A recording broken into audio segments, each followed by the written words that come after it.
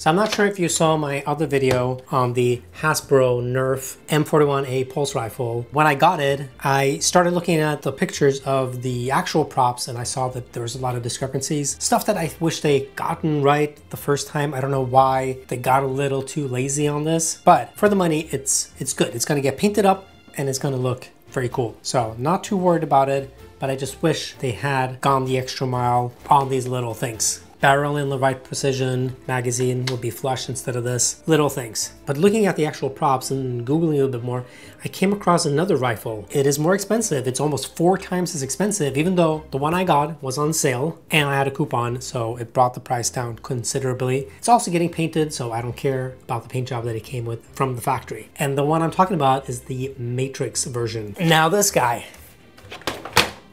is another beast altogether. This thing is a lot of metal. I think they used the Thompson submachine gun as the base. It has a more accurate shroud up here. The barrel is in the right precision. It's metal. The stock can be extended. And it's got a lot of moving parts, including up here. I don't know if you can see, but it's even got like a little grenade in here. In terms of quality, this one trumps it, but at almost 4 times the price. This shroud is very plasticky, but so would the actual prop have been as well. So how does this compare to the Hasbro? Well, neither one is completely accurate, but you can see they are roughly the same size. Actually, the Hasbro one is a little bit bigger. It makes a little bit of noise. There's a lot of rattle, but this just feels really, really solid. It also has, and I don't have the batteries for this one either. I should get some batteries. This run off of 9 volts and some other weird long battery. It has a counter here that only goes up to 95, but I think that's okay. And this guy is heavy. I don't know how much it weighs, but there's some real bulk, some real heft here. This feels like a real gun.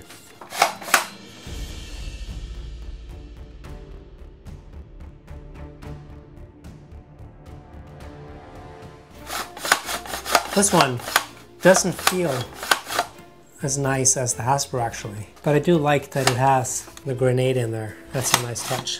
But it just feels like it slides versus the Hasbro has a, it feels like a shotgun.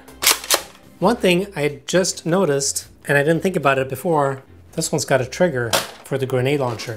This one does not. There's nothing here. So what is the idea there? What does the real prop have? I have to go look now. And if you know, let me know in the comment if you know if the original prop had a trigger or if it did not. There you have it. 2 different M41A pulse rifles. Would you pick up this one at $400 or this one at $99? It's a tough one. This is a bargain, but this one just feels so much more real in the hand. And it has a lot of these metal accents that just really sells it. And obviously, this is a terrible print, this camo, but that doesn't matter. It's getting painted in the brown best, or best brown anyway. So which one would I recommend? I think if you're on a budget and you just want some piece on the wall, or you're doing a slight cosplay, this might be the best bet. Just painted the color scheme you want, whether it's best brown or olive, and just run with it. Or whether you want to get something like this, that is more metal pieces, more accurate, but still not screen accurate for 4 times as much money, although I think it's worth it.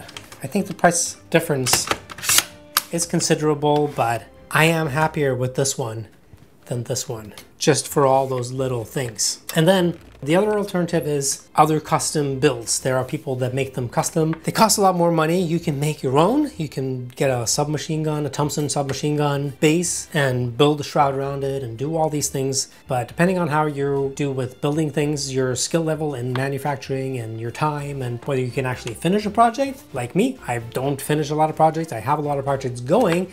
They take forever to finish. So if I start something, who knows if I'll ever finish it.